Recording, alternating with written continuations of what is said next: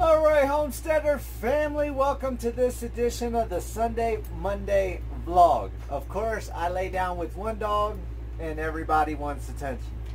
So this is Miss Mia Mouse right here. You can see she has gotten pretty big. She is growing like a weed. And so is little monster dog, Chloe. That's what the people named her. I'm going to run back and grab her so everybody can see her. Chloe. Say, look at this big monster. Say, look at this big monster. She's big. She's getting big. Say hi to everybody. Wave. Say, I'm a big old Chloe. She's a big old monster. She runs around, she likes to play, and she's just a crazy dog. Nipping. Being a cute little puppy. But anyhow, this week I haven't got a lot done. As everybody knows, the previous week I was busy picking up all the new animals. I got Cleopatra the camel on a hike, which you guys will see that coming up. I'll put up a little piece of it. And she did good. We went for a 2-mile hike. She's never been out on hikes or anything like that, let alone harness, since she was a baby. And I found out a little bit more about Cleo. She's 7 years old, but she's called a Tully. She is a mix between a 2-hump and a 1-hump camel. And her last baby she had was a 2-hump camel. So, who knows if she is pregnant?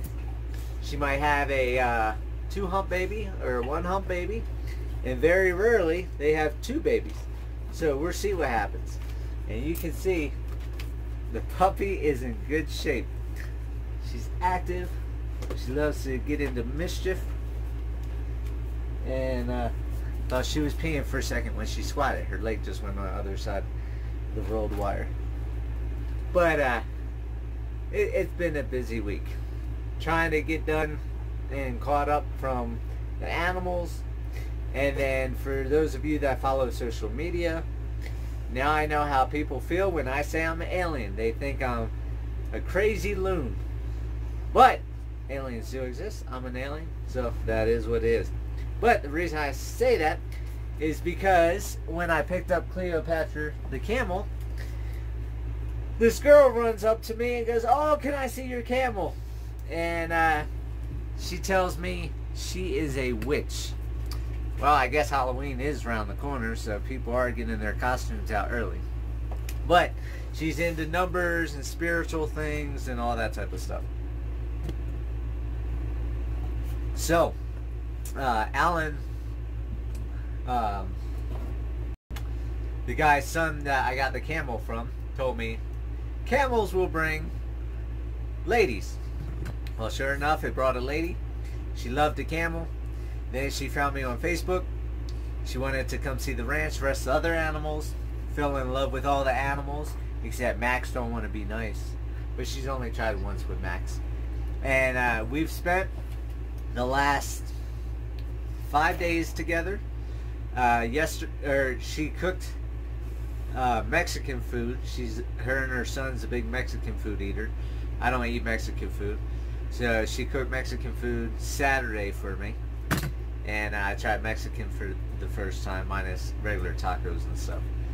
And then yesterday we did a family dinner, the 3 of us, and I cooked seafood. Did snow crab legs and shrimp, corn on the cob, French bread, and they haven't had that in a long time. So they enjoyed it. And then tonight, for the first time in a long time, I'm going outside my comfort zone, and I'm going to a concert up in Denver with them. So I've got to be out of here in like an hour and a half. So I'm going to get a little bit of this video finished, get everything put together, hopefully get everything edited within the hour and a half, so I can get you guys a video today. Because like I said, I got to leave here at 1 o'clock, and it's like 11:30 right now. So just gonna finish doing the video, and this is another short Sunday Monday vlog.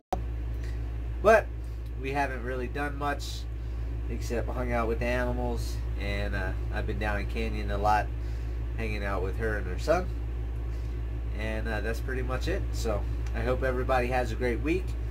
I'm hoping to get a bunch of stuff done this week. I'm supposed to sign the fencing contract.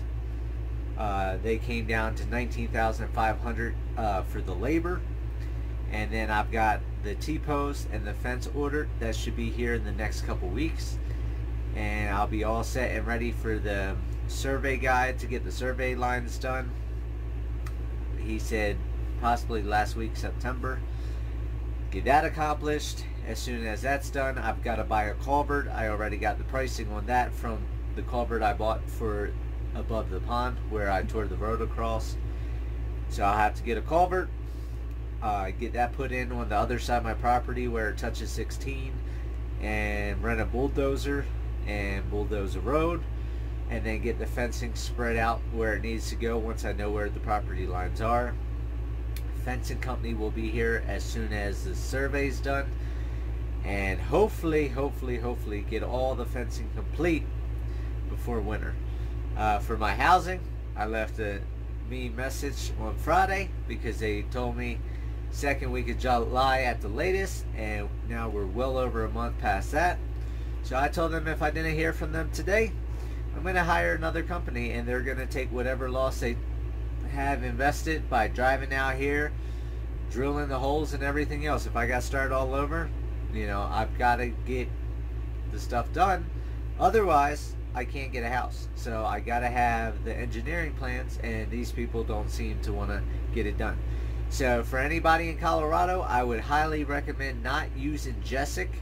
They're out of Pueblo, and it's really sad. They drilled the holes in May, and we're coming to the end of August, and they don't have the decency to get the stuff done when they told me they would have it done. So highly not recommend Jessic. So with that, I'm out of here.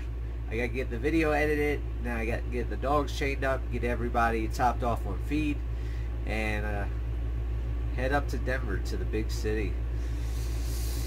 Used to be a city slicker, and I'm like, I really don't want to go to Denver, but the only reason I'm doing it is because of her son.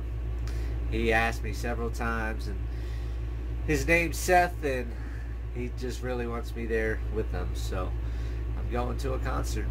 So have a great day. I'll talk to you guys later. Alright, so here are the stairs that I purchased. You can see they're rusted and everything like that. You can see that Canon primer. I'm starting to coat the stairs with primer, and I'm going to do the whole thing. I'm going to do it all red except the spindles. The spindles are going to be yellow so I can have a contrast. But this way I can put up a gate at the end of the stairs, tie Cleopatra the camel, walk up the stairs, be able to get on her, and hopefully get her used to rides so then the kids have something to do when they come to the petting zoo. So that's my goal, and I'll be working.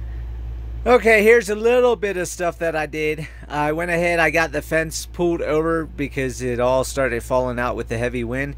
Of course, I'm going to be putting up forms and pouring concrete. Then I can lift the fence back up. And this is the first start. I went ahead, I got all the spindles done. Everything got primed, or not everything, but the railing did. You can still see that's not primed.